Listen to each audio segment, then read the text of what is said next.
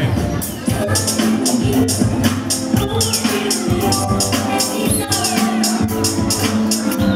People at Rock Paper Scissors wanted to put together something with older painters and, you know, younger kids who were starting to show interest in art.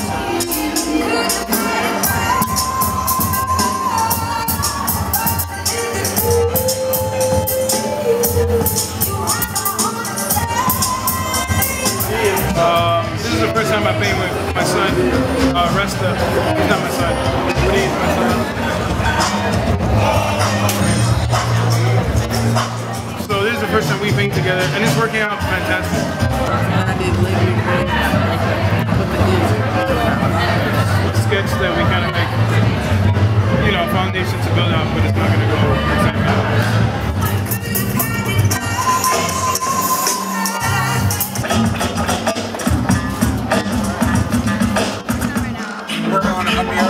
Representing various cultures in Oakland. Yeah, things in Oakland, things that inspired us ourselves, characters of who we are as well. It's going to get more, definitely, a lot of our work is very spiritual, so as we get tighter, you're going to see images that reflect all the spirituality as well.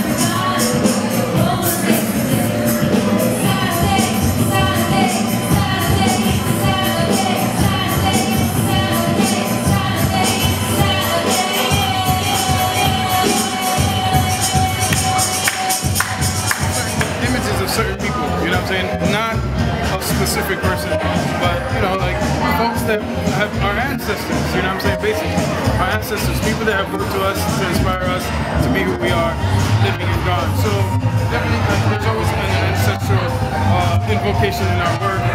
At least mine is, and I believe in him too. We thought it'd be a cool thing to do, like with the kids. He's an alien. He's an alien. I am an alien. I'm sorry. Yes, I am an alien from outer space. Kiss my shit, you think you confused it. Should I just sit out or come hard? Can you find my way? Now why you wanna go and do that, love, huh? Now why you wanna go and do that, love, huh? Now why you wanna go and do that, love, huh?